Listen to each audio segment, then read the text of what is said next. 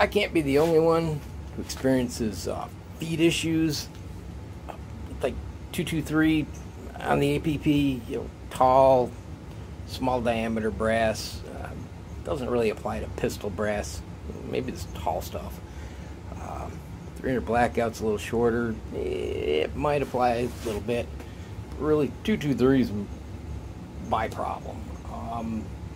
What happens is, as this carrier comes back, you come up to this edge here. As it comes by, the brass will tend to tilt. If you're fast enough, it just drops straight down. It may bounce and tilt. And then at least one or two pieces go sliding across the track there. It may go full auto on you and just do a tube dump. No, not the full auto dumps that we really want, but yeah, definitely not.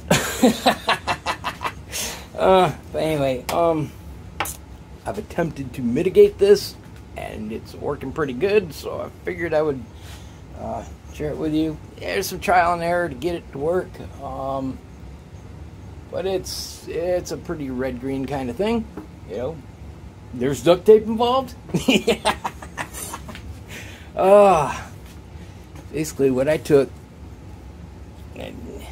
some of this, it's like a 1 mil, it's this cheap plastic cutting board, and made a feed gate. Now, one piece isn't thick enough. I had to triple it up near the bottom, and I kind of stepped it. I went from 1 layer, came down to 2, and then down to 3 for clearance issues,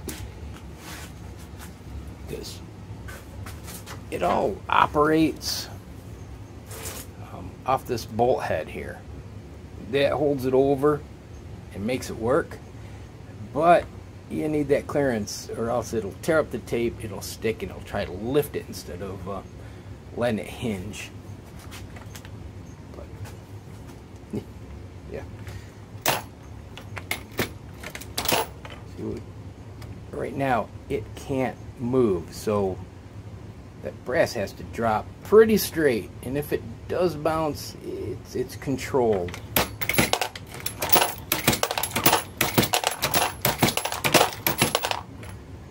100%? No, every now and then there's a problem, but it's rare. It really helped a lot.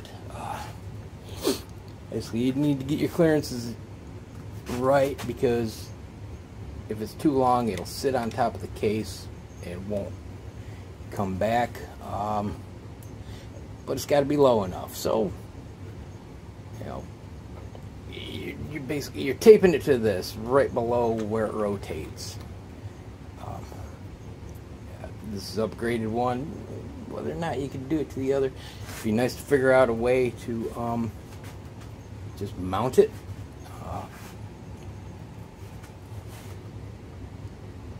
Not sure how to do that, but this is what I've come up with. I mean, yeah, for each case size, you got to adjust this to where it drops right. But yeah, where I had to adjust, that's where my clearance happened. It needed to be thick enough, or else it would move. But it had to be thin enough where this cleared in the right spots, which is the first half going down, basically. Basically mounts to this. Made it 1 inch wide, 1.25 inches tall. The second layer starts a 1/2 inch down from the top. Basically what I did is I took 2 pieces of the same length, and in the other one I cut it a 1/2 inch down from the top, and then just used the remainder for this third. So it's 3/8, 1/4 inch or so down. It just, as it's tilting, gives it that little bit of clearance it needs and a smoother ride up. And that's really all there is to it. It's just getting it adjusted so that it's low enough, and when it operates squarely. It doesn't tilt or cant back.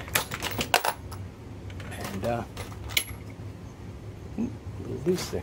You tighten that up. I'm quite happy with the functionality.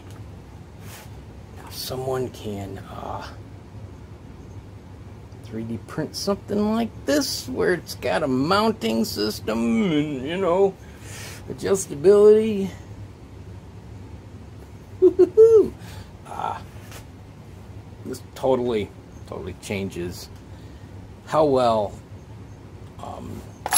tall, small diameter cases run in the APP.